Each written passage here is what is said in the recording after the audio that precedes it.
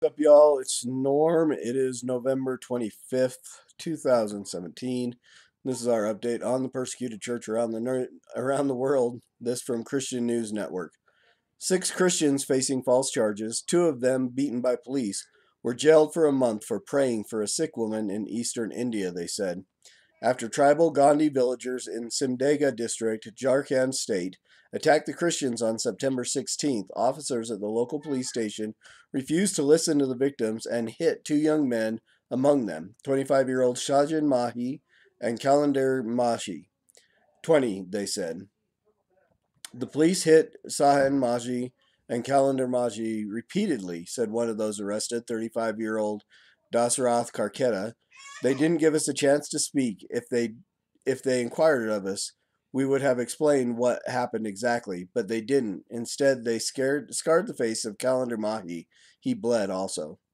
The police beating followed the thrashing the Christians received from Hindu extremists in Gorshra village, who attacked them while they were praying for healing for the wife of Bikru Mahi, sources said. Officers jailed the Christians and charged them with, quote, promoting enmity between classes, unquote, and insulting religion.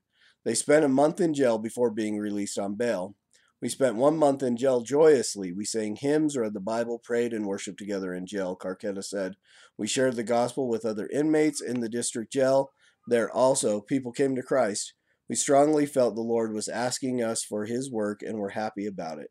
Karketa, the two young men, and James Ba, 30, Balmuni Kumari, 19, and Jagdish Mahi, 50, went to the home of Bikru Mahi after he asked them to pray for his wife, Nitu Devi, sources said. Bikru Mahi heard our testimonies. Karketa said he was amazed at how I got healed and wanted prayers for his wife. So again, these 6 Christians go to pray for a man's wife. The Hindu extremists come in, beat them. They take them to the police. The police beat them more. So again, and they're charged, kept in jail. It's almost an encouraging story of joy and worship during persecution.